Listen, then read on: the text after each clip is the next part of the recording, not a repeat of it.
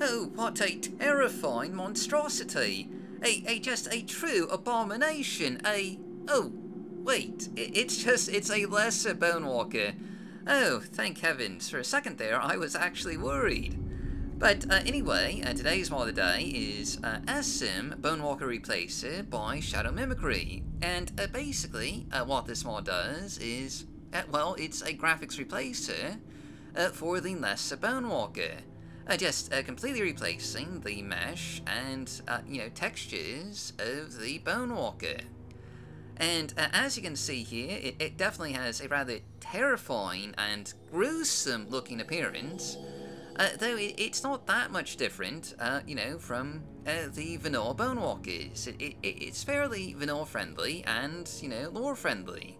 And just, for comparison's sake, you can see an image of the vanilla Bonewalker from the UESP, just right here. So you can see them side by side, and really, they're pretty similar.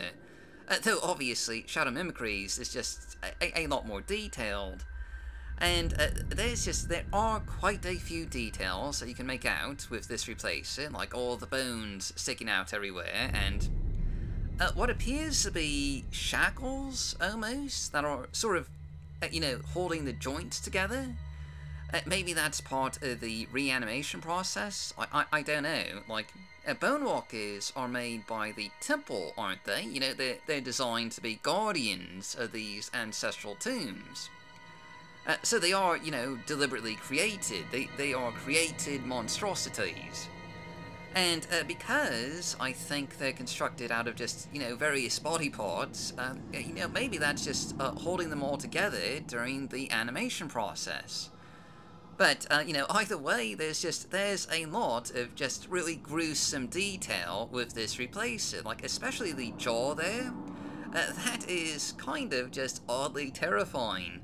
And, it is just a very, well, beautiful isn't exactly the word I would use for this replacer, but it's a very high-quality replacer, no question.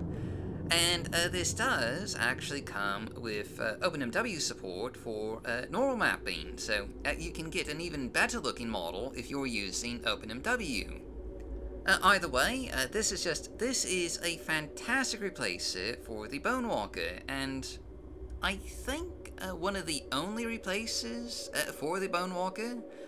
The only other one that I can think of is maybe one by Hedgehog 12, but that's really just about it. So if you're looking to replace the Bonewalker, this is an excellent mod to check out here. But anyway, that's just our mod of the day. So, as always, I've been your host, Dark Elf Guy, and, thanks for watching. Stay safe, stay healthy, happy modding, and I'll see you all next time.